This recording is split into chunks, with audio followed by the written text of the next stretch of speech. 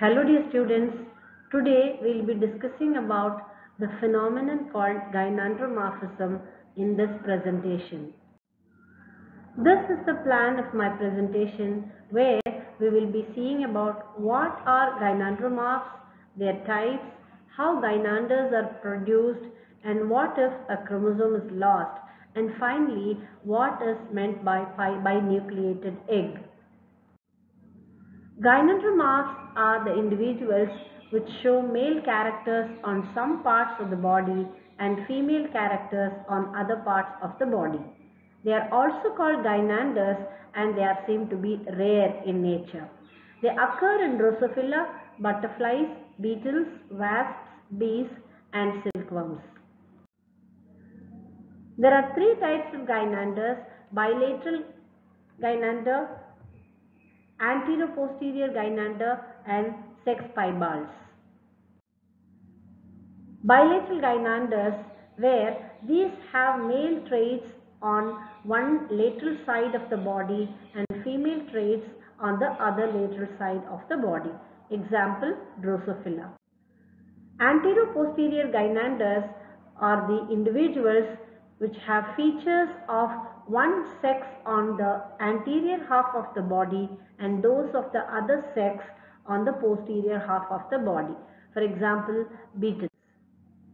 The third category is said to be sex piebalds, where these gynanders have mixtures of male and female tissues in their body. Gynandromorphism is produced in two ways. Number one is the loss of X chromosome. Number two is said to be the binucleated egg condition. In the first type, the loss of X chromosomes, where a gynander begins its development with 2N autosomes plus double X chromosomes.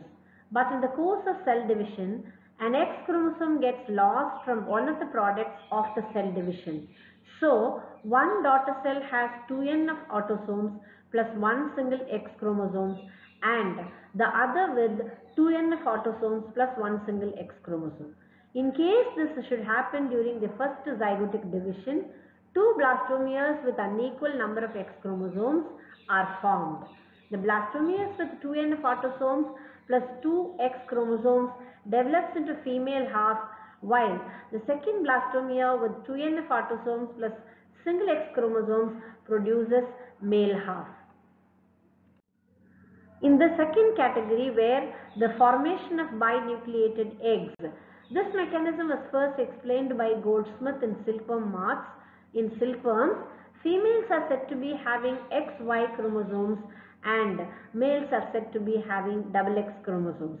During oogenesis process, the X and Y chromosomes normally separate, one passing into egg and the other into the polar body.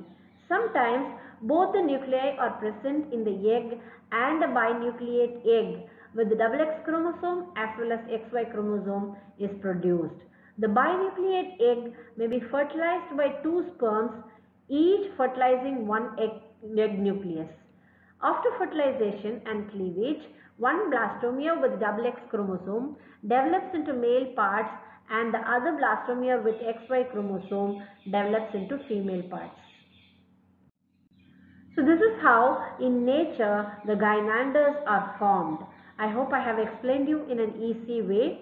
Thank you.